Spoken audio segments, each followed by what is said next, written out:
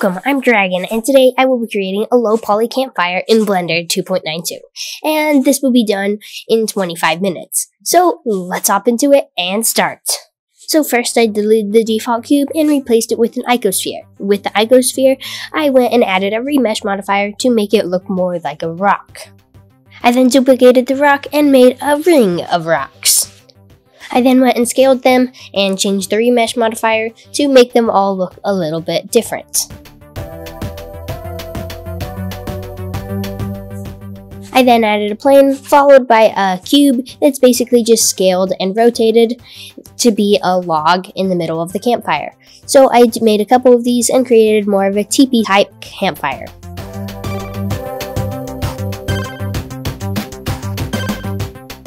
I then wanted these logs bigger, so I scaled them in object mode first, but that didn't work, so I went into edit mode in all of them and scaled them along the Z-axis, and that ended up working.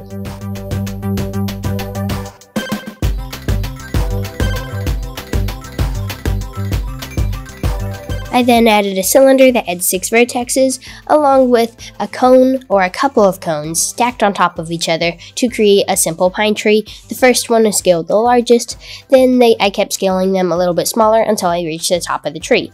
And by the time that I did this, it actually looked kind of like a pine tree. I then selected all the cones and the cylinder and hit Command J to join them into one object. From there, I went and positioned the camera into an area that I thought looked good. I then started duplicating the low poly pine trees so that it looked more like a forest.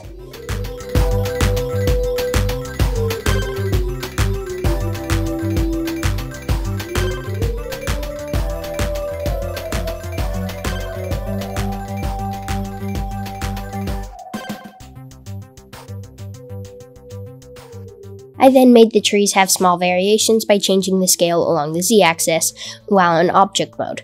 I then wanted to add some logs around the campfires to be as chairs, so I added cylinders again with 6 vertexes and made 3 of them and scaled them a little bit and rotated them 90 degrees, and that did the trick.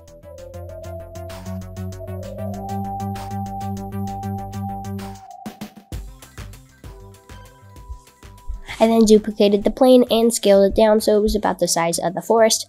I then added geometry nodes to spread rocks around evenly on that plane, or at least randomly on that plane. It's the exact same setup I used in my Lightspeed tutorial.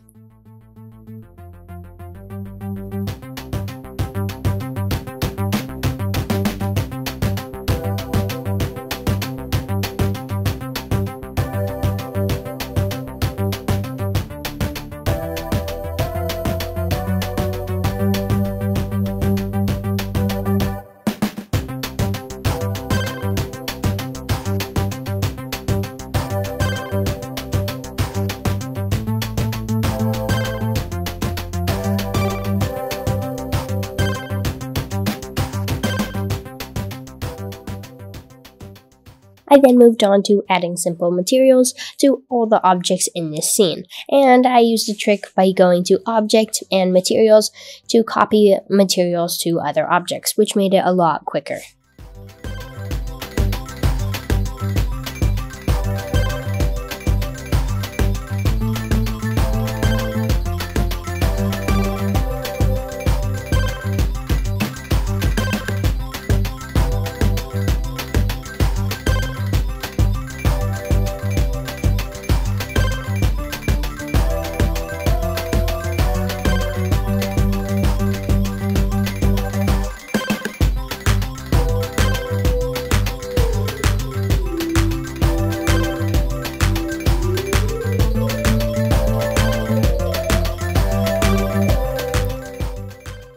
And because I was running out of time, I decided to go append a swimming pool, at least the grass of the swimming pool that I made while experimenting with geometry nodes.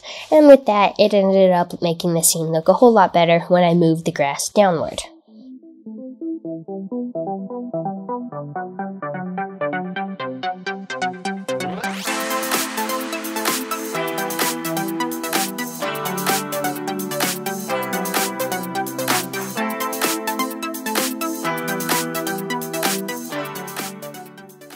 other than that, I went and added an HDRI, and with that, the scene was mostly complete, other than I didn't have the fire, so I just called this good, and then added the fire off camera. But first, before I show you it with the fire, here is the Eevee render at night without the fire, and another Eevee render during the day without the fire. But now, here is the render with the fire, the Eevee render.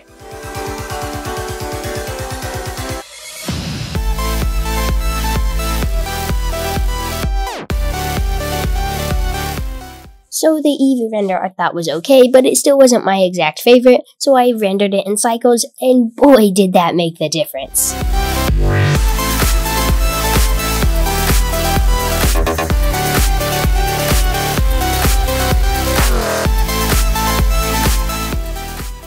Well, thanks for watching, I hope you enjoyed this, and I'll hopefully see you in the next one. Bye!